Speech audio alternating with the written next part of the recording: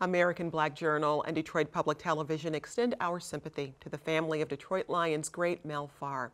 The football legend and entrepreneur passed away last week at the age of 70. Farr played 7 seasons for the Lions. After his football career, he built an auto dealership that became the country's largest Black-owned business. Farr was among the Detroiters selected for the National African American HistoryMakers Archive. He joined fellow honorees Martha Reeves and George Shirley here on American Black Journal last year. The Library of Congress is now the permanent home for a collection of thousands of videotaped interviews detailing the Black experience. The archive is called the HistoryMakers, and it's the largest African-American oral history video collection in the country. The first-person accounts are from well-known and unsung African-Americans who talk about their struggles, dreams, and achievements. I'm pleased to welcome 3 of those history makers to American Black Journal: entrepreneur and former football star Mel Farr, Motown legend Martha Reeves, and renowned tenor and educator George Shirley. Thanks for being here. This is probably the most powerful, star-studded cast I've had on this show. I grew up sort of idolizing and listening and watching all of you, so it's a real honor for me to have you here on American Black Journal. Well, Thank you for inviting. It's a pleasure being here. Yeah. So tell me about the project. I mean, that's something that you're giving these oral histories to the Library of Congress. Well, you know, Juliana, several years ago, you know, thought of the idea of archiving the events of Black History Makers, you know, right. And she's done a great job, I tell you, of getting that information and archiving it so that our grandkids and grandkids could to see what you know we've done, and, right. So I think that that's very important. What she's done, and we really need to take our hat off to her. Right, right. And you guys are also going to schools to talk to young kids about this stuff, just to remind people where we all come from, right? Yes, my visit to the Duke Ellington School of Performing Arts was really exciting. Some of his relatives are actually there. Some of his. Oh, is that right?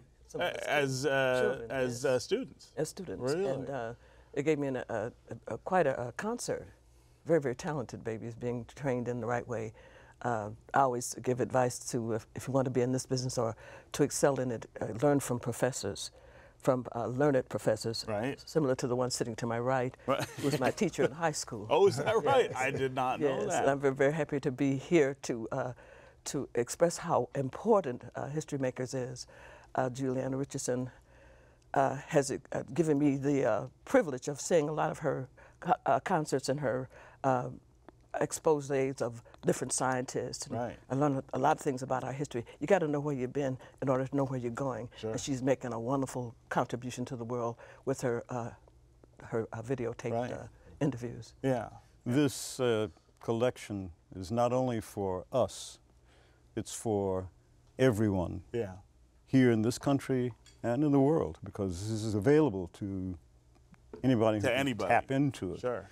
It's extremely important, not only for our people, but for others to know not only what those of us who've had the opportunity to perform and be in front of the public on the world stages, but also to know what people have contributed over the years who don't make the media, who don't get into the headlines. Right, right. These are people who, doctors, lawyers, business persons, youngsters need to know that there's a wide range of possibility for it. I have, over the past 3 or 4 years, visited public schools, elementary schools in Ann Arbor, where I live.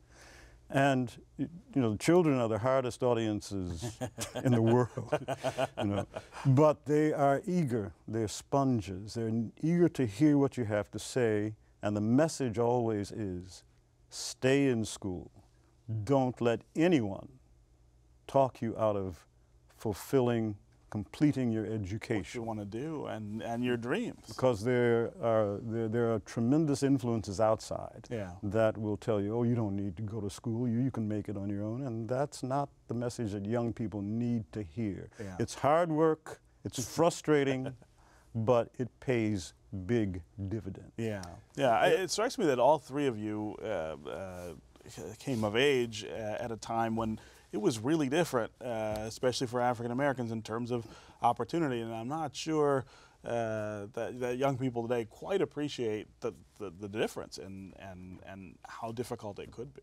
Yeah, you know, for the last 3 years, I have gone to King High School, and we have the freshmen come to the audience, as the audience there. And one of the things that I talk to them about is, and which I think is the most important thing you can do, is set goals. You know, you got to have some goals. You know, if you don't have any goals, you don't know in what direction you're going to go. You know, so you know, I talk to them about goal setting. You know, because I think at that age, you know, goal setting is so very important in what they're going to be. Because if you don't set any goals, then you're apt to go to the wrong direction. You know, your goals is the thing that keeps you on the straight and narrow. You know, and so I think it's just great that Juliana has, with the HistoryMakers, have gotten us to come back and go into the high schools and talk to the kids about their education and about obtaining, you know, those goals in life. Because you know, I say, you know, what is happiness? You know, it's happiness, eating and drinking and being married, and everything is going my way with the absence of conflict of tension. But happiness is as you accomplish your goals and objectives in life, the happier you are. So most important thing, if you're going to, you know, and I say, first thing I say is, how many out here want to be sad? Nobody. Right? Nobody. Right? How many wants to be happy? Everybody. I say, hey, so hey, this is a way that you can, what you can do in order to achieve happiness. Yeah. You know, when you started the dealership after your football career, I imagine though that being African American, that was something that probably some people said, hey, you know what, you can't do this. Well, you know, it's amazing how things happen. You know, my father was a car dealer in Beaumont, Texas, you know, and he was a used car dealer. So my brother and my father and I, we used to go to the junkyard, get cars, and fix them up and sell them. All right. Right. And so, ironically, you know, I get drafted by the Detroit Lions. I come here, and boy, there was a riot here. All right. And at that time, Henry Ford II said, you know what, we're going to make automobile agencies available to African Americans. To African Americans, right. And so I said, wow, you know, that's the brother of the guy who owns the Lions, right? So you know what I did is I went to and got a job at Ford Motor Company, and for 7 years I worked at Ford Motor Company to learn the retail automotive business. Yeah. And so when I quit playing football, boom, I stepped right into business and grew the largest African American business in the country. Yeah, yeah. And thinking about that sort of second act, I think, is something that I can feel all three of you have done. I mean, you with the dealership, of course, Councilwoman Reeves, you went into politics. I was also one of the first artists on Motown to go on the Motown Review. Right, that's right. They grouped at least 12 acts and a 12-piece band, put us on a broken down trailway and had us tour the United States. And I've seen segregated audiences become intimate at the end of a show, hugging and kissing people who they wouldn't speak to prior to the show starting. Right. Having been growing up in the church, having at age of 3 at my grandfather's church, win candy with my 2 older brothers singing gospel, and having that as roots in my life, knowing that prayer, answered prayer, is the result of, I'm the result of a product of good teachers, but answered prayer. Right. Yes, having faith, knowing that it's God's talent, and He's our director. Right. Mr. Shirley, yeah, I'm always struck at black classical musicians and the sort of struggle that they must encounter, just in terms of surprise, really, that they do that. It's just not something that I think a lot of people think of when they think of African American artists. Well, one of the things that I'm most proud of is the fact that I've been blessed with the opportunity to make a career and become successful at doing something that most people didn't expect me to do. Right. And that's God's doing. Yeah. Because when I was in school in Detroit, you couldn't drag me to an opera. Yeah.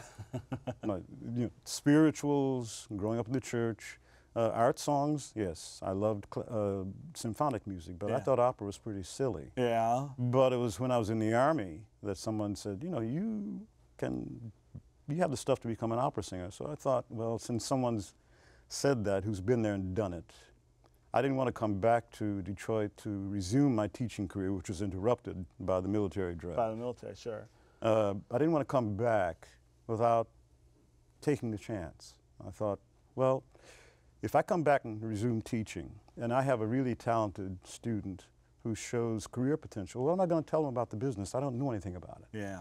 So I gave myself 2 years to find out about it, and it went further than I thought, which simply means for me that when I walked out on stage, this little company up in Woodstock, New York, to make my debut in Deflator Mouse, I knew I was doing what I was born to do. Yeah. So God guides. It's interesting that Mel talks about goal setting.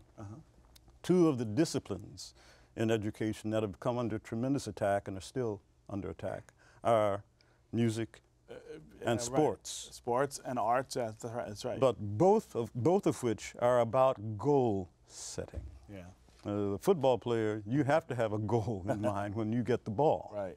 And you learn how to do what you need to do to get there and achieve that goal. Yeah. Same with music. You have a performance to give, and you have to work to do it. And these are disciplines that teach young people how to pursue their goals. And unfortunately, people who are responsible for education these days don't understand that it's not so much about becoming a professional football player, a professional musician. It's about training the brain, the mind to think in certain ways. And that discipline.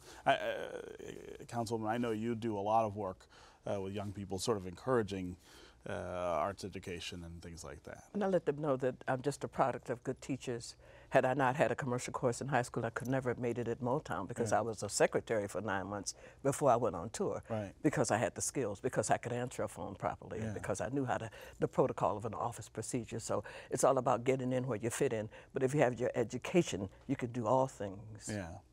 So now you said that he was your teacher in high school. Yes. Where was Miller. it? At Miller High School. Yes. Miller High School. I was there for 2 years, and then they made it a junior high and sent us to Northeastern High School, where I learned to sing opera. I was going to say, you know, we have two singers on the panel here. We'll be lucky if we... Silver was my teacher. He allowed me Henry Ford Auditorium doing Bach's aria. And that was my debut. 4,500 people. Then I got bit by the bug. I wanted to be in show business. Right. So tell me how you defined Motown, of course, and how did you get from where you were to there? Just having the skills. Yeah. I had been trained in high school to sing. So I went there already full of the knowledge of singing. Right. Plus I also used to listen to the radio while I washed the dishes in my house because I'm a family of 11 children. Right. Dad worked for the city of Detroit, so I'd sing opera as I washed dishes. Those are great. So I had classical roots. Yeah. So you know, and these are the stories people can hear in Yes. in the History Makers. So it's really great to have you guys here. Thank you very much. Thank you for inviting us me today. Thank you, Thank you, Stephen. Steve.